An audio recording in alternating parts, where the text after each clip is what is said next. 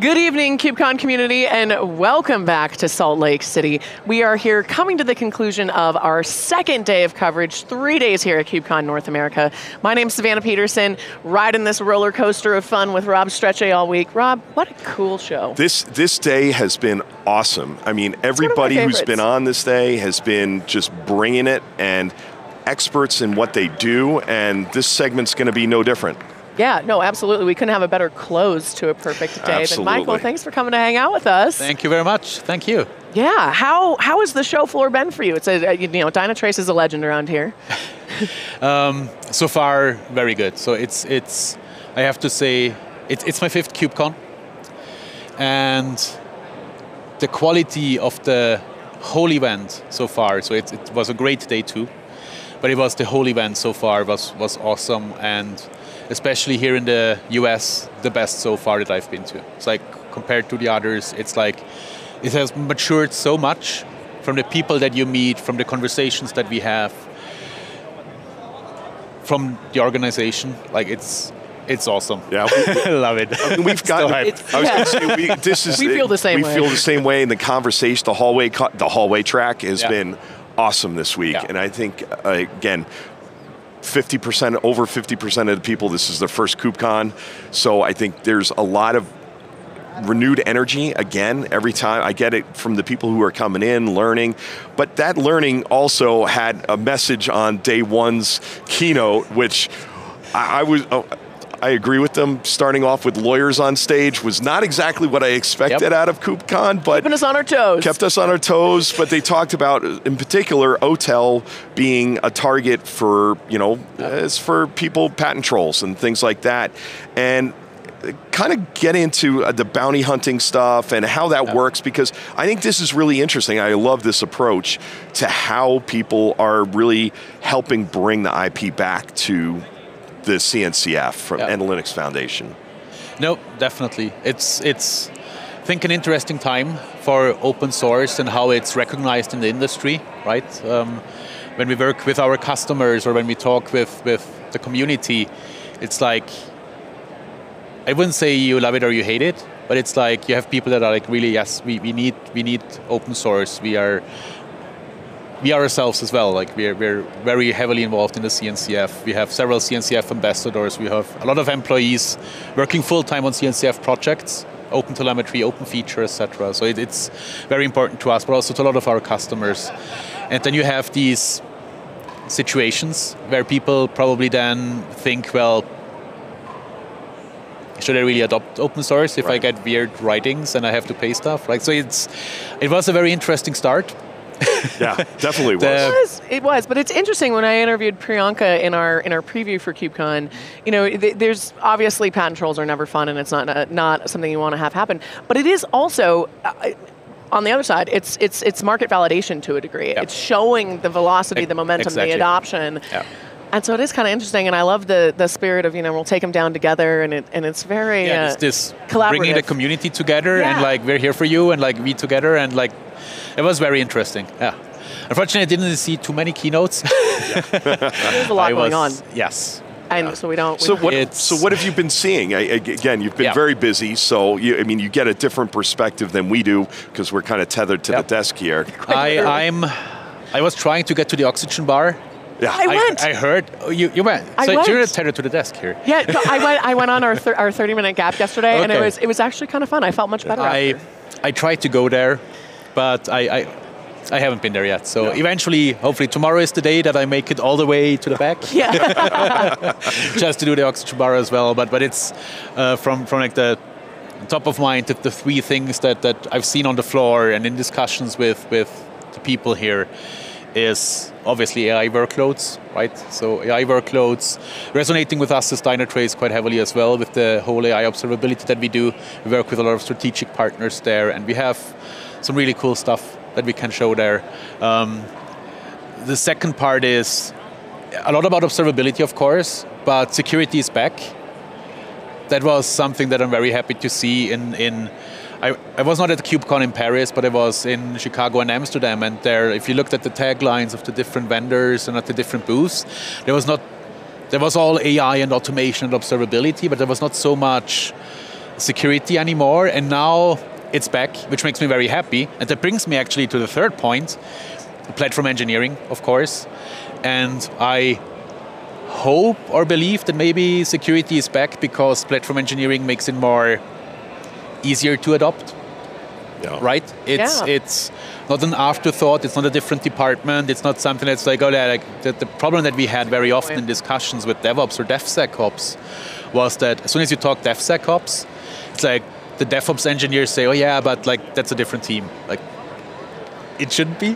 Right. Platform engineering is like baked in, so that's cool. And I think that's a good discussion. I think especially one of the points, and why don't we start here with like, AI is everywhere. I mean, the workloads are everywhere. Observability is a big piece of this because there's a massive cost when you're doing these models, especially if you're training them and fine-tuning them and then deploying for inference. There's a lot that needs to be seen. What are you seeing from the AI is everywhere part of the conference here? Well, yeah, AI is everywhere. I had a lot of interesting discussions about how we see really adoption. Like everyone does AI, right? Like we have our own Dynatrace Davis AI as well. We had the causal AI, our root cause analysis, for the past 10 years already. We have predictive AI, we have Gen AI, and we got very interesting questions also from customers and also in the conversations. It's good that everyone talks about AI now, but what's the adoption? Like, where do we see the highest adoption? Where do we see the highest value, right? And it's not this magic tool that you have and it does all the work for you. The biggest advancements that we've heard is, and that we see ourselves as well, how we adopt AI, Gen AI, it's a productivity boost, right? And there was a discussion a few weeks back also from Google that said like 25% of their code is already generated by AI. But a lot of it is around auto-completing methods, auto-completing certain things, right? So it's really a productivity boost. And this is what we see ourselves as well in the way how we apply Davis Copilot, how customers use it. It's a productivity boost. So it's not this magic thing that solves everything for you, but it makes you smarter and you more productive. Yeah, and I think observability is one of those spaces where there's just so much data that AI makes so much sense. And like you said, you've been doing AI. I mean, Gen AI is new, but AI itself is not new. Do you see, like you were saying, do you see the customers coming to you and saying, hey, how do you apply it and how are you using it so that not just from a Davis perspective, but like with the Copilot, because they're looking for ideas on how to bring it in, because maybe they're using your OTel, because you have an OTel, collector that basically you've open sourced and you get, people can go and download it, and doesn't have to be used with your stuff, but it's OTel. How do you see people like saying, oh, I'm collecting all this data, and where do I get started? Or is it more the conversation of, I just want the easy button, and because it's just so much data? Yeah. I mean, it's a good question. The easy button is pretty much something that we try to have, especially on the ingest side. So we try to make ingest of data into Dynatrace as simple as possible. OTel is one of these things. Like, we have several employees working on OTel full time, and we have our own OTel collector, which is a curated collector, officially supported by us as well.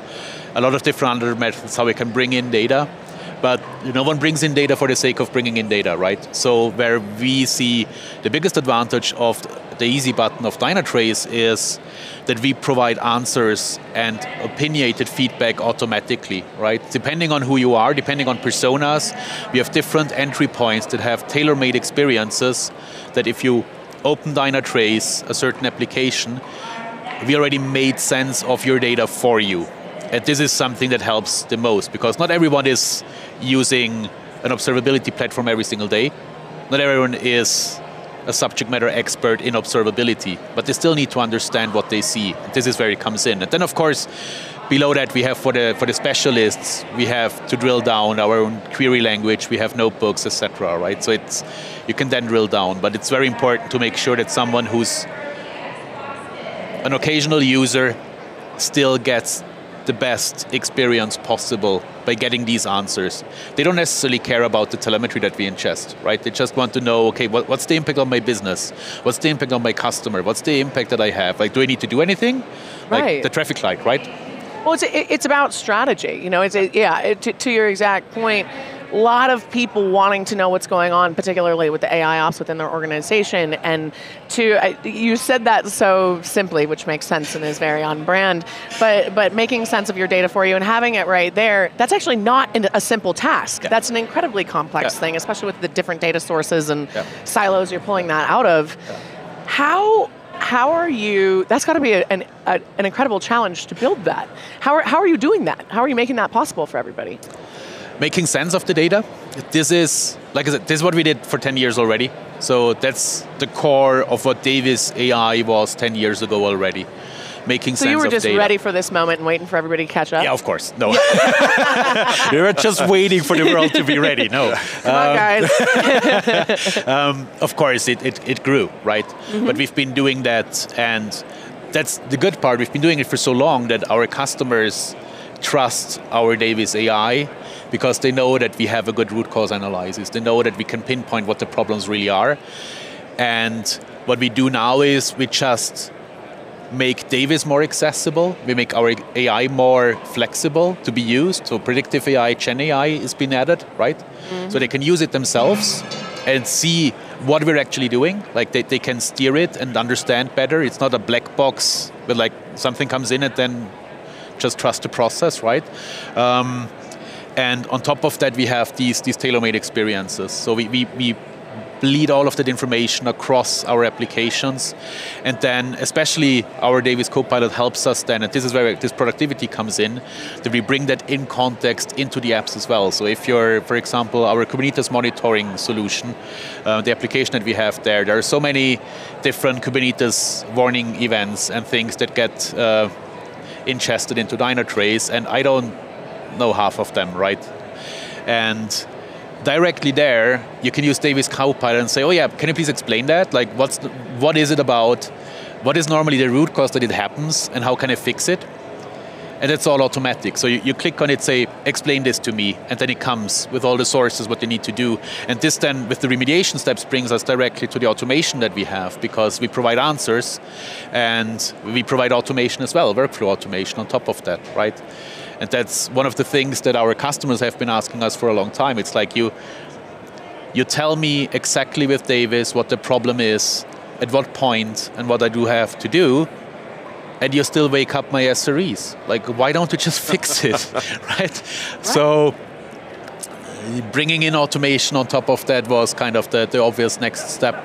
We did that, we GA'd 1.5 years ago, and obviously now with Gen AI, it's becoming even more critical to make sure we apply it. So I think one of the things, and you mentioned it, security being back, Dynatrace also on the security side, because you're collecting a lot of data and there's a lot of signals in there. Kind of talk to how you've been looking at it from a Kubernetes platform perspective as well. So from a security perspective, of course, we have all the vulnerability monitoring, etc., right? And there's a lot of stuff coming in the future, in December actually.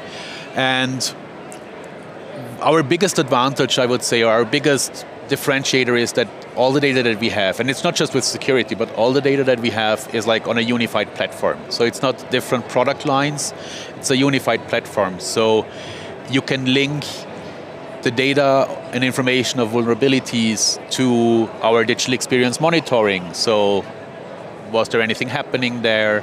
You can look at session replays. You can link it with your log information from our log management solution and log analytics, right? So this unified approach really unlocks the option to have much more possibilities to go really deep into the weeds and see how things fit together, all of these unknown unknowns at the tips of your finger, right? So it's really...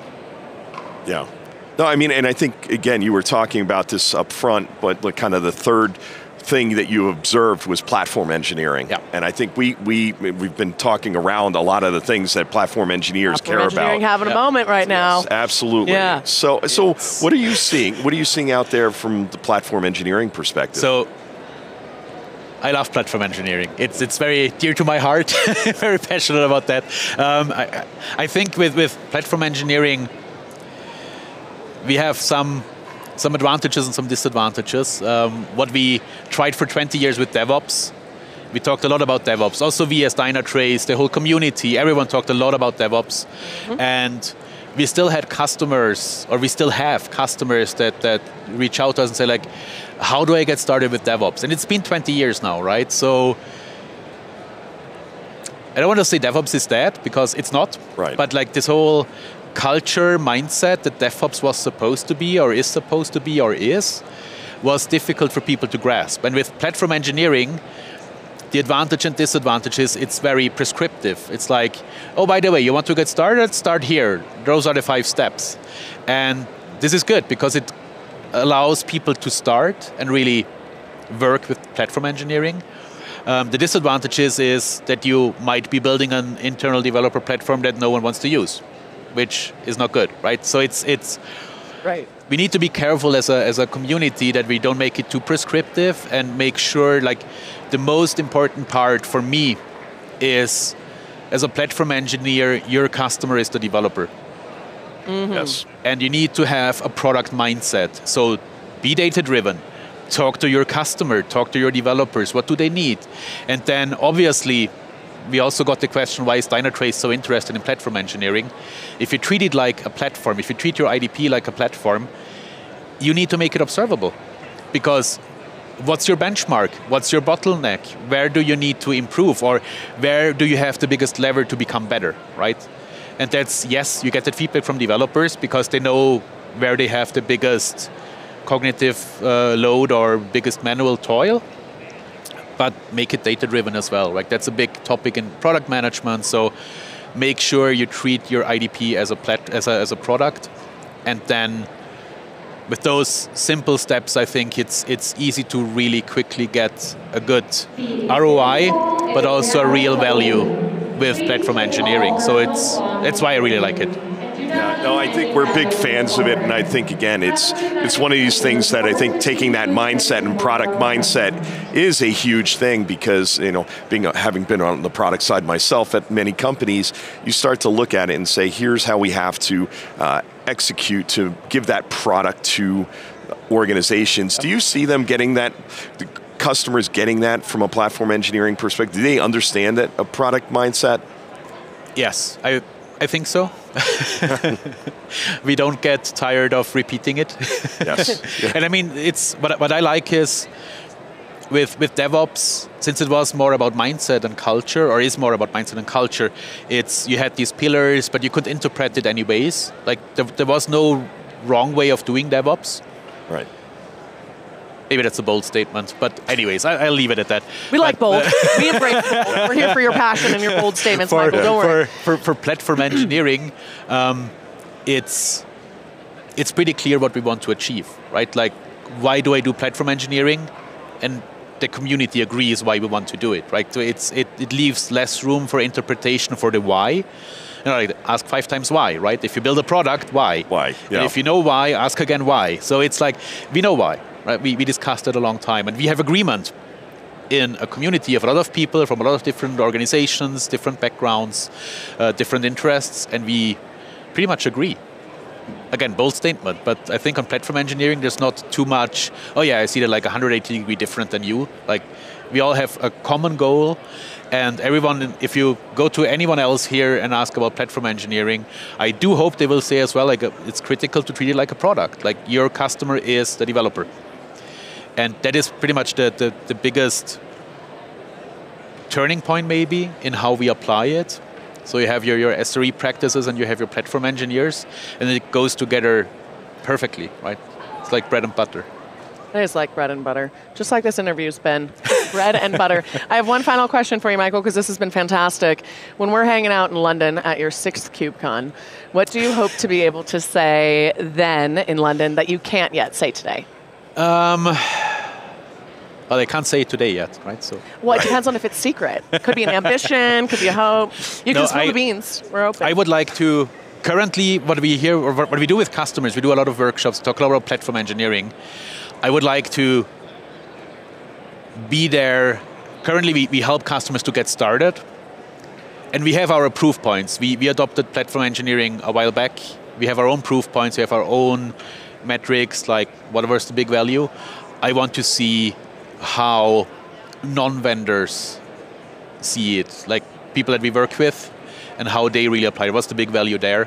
And of course, there's a lot of fancy stuff coming on the Dynatrace side as well, which I cannot tell yet. But we'll meet in London. Yeah, I really look forward Exactly. to when we can. That's the spirit, Michael. I love it. Thank you so much for taking the time. Thank you very much. It was a pleasure. Yes, such a joy. And Rob, what a great day we've had. Thanks for spending it with me. This has been fantastic. It really has a been. great way to end the day, too. One of my favorite days at KubeCon, It was. I think. I got to say, it's been great. And I mean, no notes. and you brought it, and I love it, and this has been fantastic. Quite cherry on top. Thank you so much, Michael. Thank you very much. I think it's Thank awesome. you. And thank all of you for tuning in to our 24 segments over the last 2 days here at KubeCon North America in Salt Lake City, Utah. My name's Savannah Peterson. You're watching theCUBE, the leading source for enterprise tech news.